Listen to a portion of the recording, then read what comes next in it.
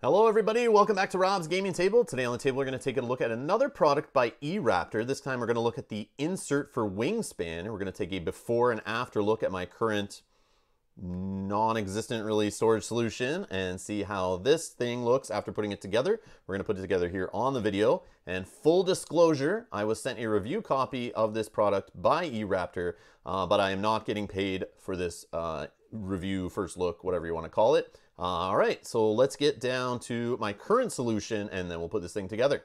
So here's Wingspan. Let's take a look at how I store the game currently. I haven't had this game for too long. Played it a few times. Love it. But yes, let's take a look at how I'm storing everything right now, or at least when I last threw it all together after playing. After one of our live playthroughs, I'm sure. So I just have all the sheets on top. We got our little custom card holder, or game trays insert, as you know, if you have the game or are interested in getting the game. This is one of the awesome parts of the game, storing cards in there.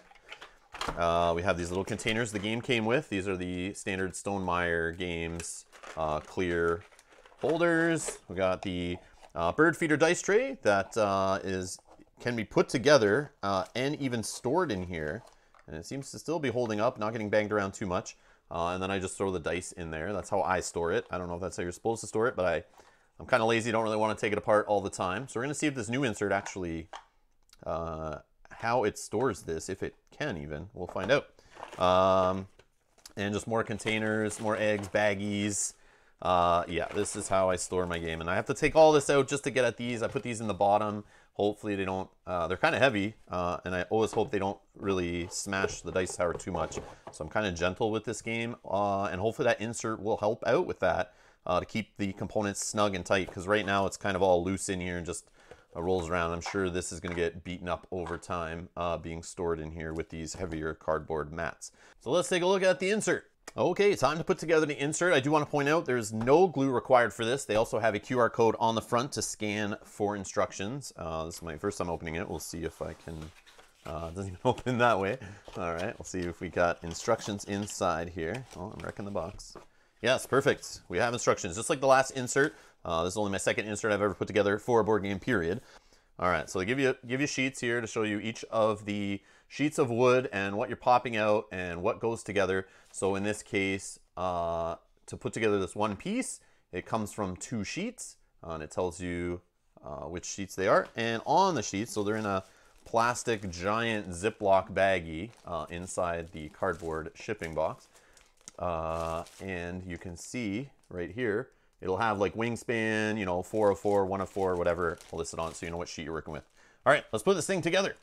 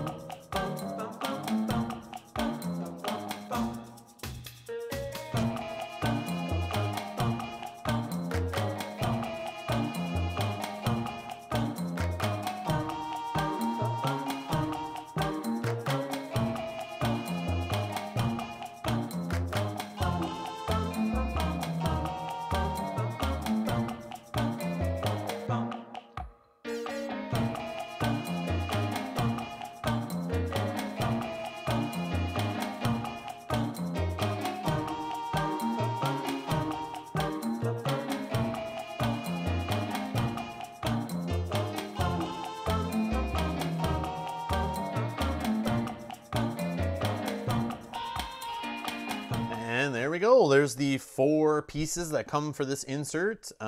These 2 are the same, but this one has a slightly different layout with thinner storage. And then we have this one here. Now I have to figure out how I'm going to get all the stuff from there into here. So we'll be right back and I'll show you that.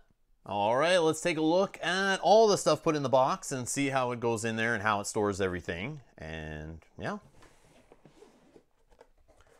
So one issue I have with this insert, the dice tower does not fit in here put together like it did in my previous solution of just throwing everything back in the box.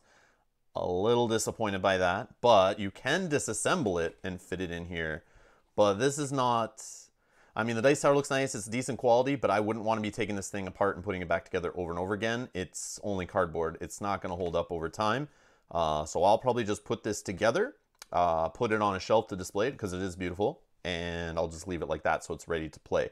But yes, you cannot store it back in the base box unless you dismantle it. I even tried sticking these pieces in that larger holder area, but I couldn't really get it in without like possibly damaging these pieces.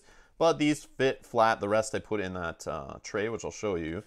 You can fit all the booklets and pads and everything on top, even the Swift starter stuff. If you have that with your copy of Wingspan, then you have all the food nice and sorted. I really like this. Like I did like the containers they came in before, it's fine, but they only give you a couple. This way it's nice and separated. You don't have to have it just all jumbled together in the same container. Nice and clean. You can just pull this out, put it on the table, love it. I will be using this in an upcoming live stream playthrough of this game, so stay tuned to the channel and subscribe for that if you want to see this in use, but I'm sure you can see how we can just pull it out and grab everything we need. Here's all the endgame tiles and the first player token. And you have your player colors here, all separated, easy to grab, not in a baggie where I have to sort them out by color every time I want to play. I'm sure you could bag those separately, but then, yeah, it's just more bags and annoying. And here's your player mats. Here's your eggs. I did not sort them by color as in the marketing images, but the color doesn't matter, so I just threw them all in there.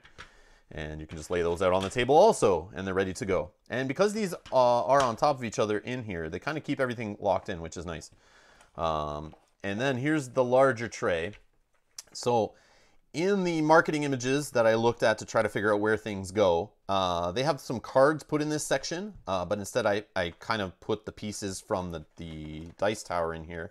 But again, you may not want to store it like this, and if you have expansions, you would probably need this card space here. I don't know if the first expansion, the European expansion, fits. I just got that expansion. I haven't even opened it yet, but if you guys are interested, leave comments down below. I may do a follow-up video where I try to jam all the expansion components in here and see how it fits. But on the website, it doesn't say that this works with expansion for sure. There's no information I could find on it, so we'll find out if you guys care and want to know. But there is lots of space in here, but I don't sleeve the cards, so as you sleeve, you might run out of space in here. But as you can see, there's lots of space. I just threw this little pack in here. Tons of space for cards here, tons of space for cards here. I just threw the dice in one of these holders, but you probably can get away with just putting all the eggs in one and having a tray over here for dice, which should fit in no problem, because there's lots of space here for more eggs, which I know the expansion has some more eggs. And then I would have this space empty if I wasn't storing the dice tower in here, which I'm not going to do. So this is empty space for me going forward.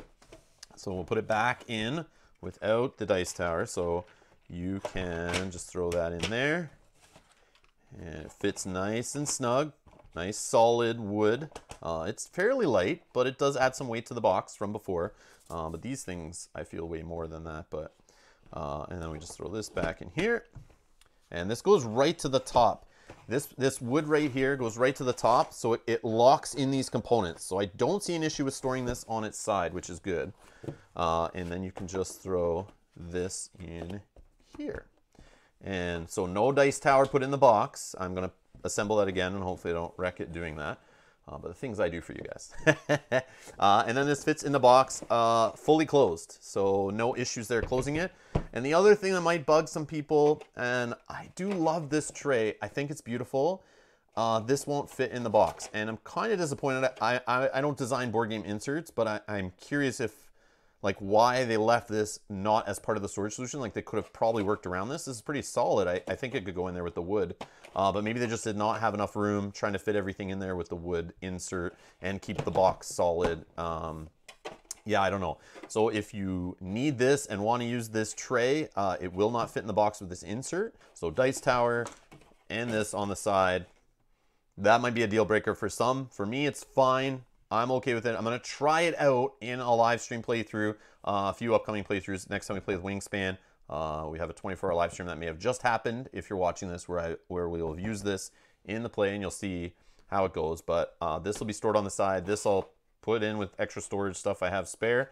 but I probably still will use this, so it might be a little annoying that it's not in the box. And that's a look at the e-Raptor insert for Wingspan, the base game. Again, if you guys are interested in seeing if it works with the European expansion, the first expansion that's come out for Wingspan at the time of this recording, I just got it, but I'll crack it open and do a follow-up video if you're interested, and I'll link that down below if and when I create it. If you're interested in other e-Raptor products, I will put a link for their website in the description below, and you can go check out other dice towers, accessories, inserts for many other games.